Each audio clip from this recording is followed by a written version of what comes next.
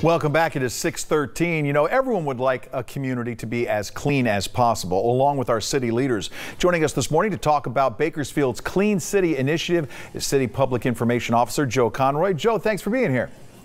Thanks for having me, Mike. Now, what was the idea behind this event, behind this Clean City Initiative when it was originally proposed and launched?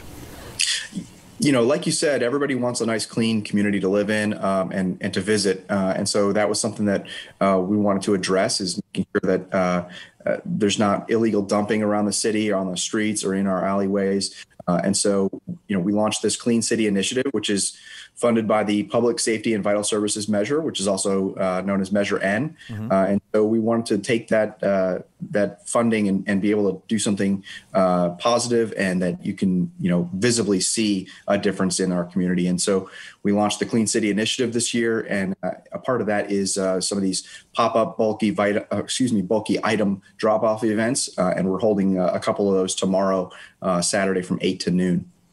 Now, the first ones were right after the start of the year, and I guess if you're going to clean up the city, you got to start with the big items. How big of a problem was it? I mean, I think we've all seen, and we're looking at video, pictures of stuff that's just dumped on the side of the road. How big of an issue was it, and what kind of an impact do you see this already having?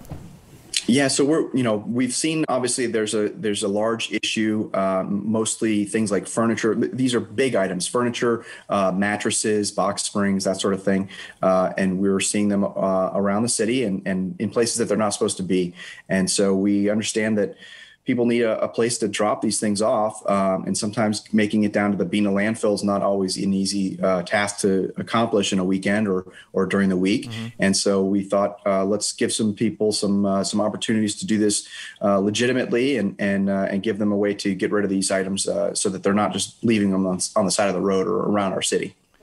You know, I was almost thinking about this. Due to the pandemic, a lot of people have been doing sort of spring cleaning all year round.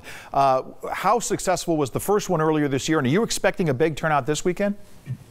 You know, we've seen, since we've been doing these, a pretty steady a number of people have come through. I think it's over 1,000 so far this year alone, just vehicles coming through. We've been counting them the last couple of events, and we've been doing these about twice a month, usually on a Saturday, for about 4 hours or so. And again, we've rotated kind of the locations. This weekend, actually, we'll be at the parking lots of Era Park on Jewetta Avenue, and also the Bakersfield Municipal Airport on South Union. And so, you know, again, we wanted to make sure that everybody gets a chance to drop this stuff off. And I think you're right. I think there's lots of people are at home, and so they're finding things that they don't need.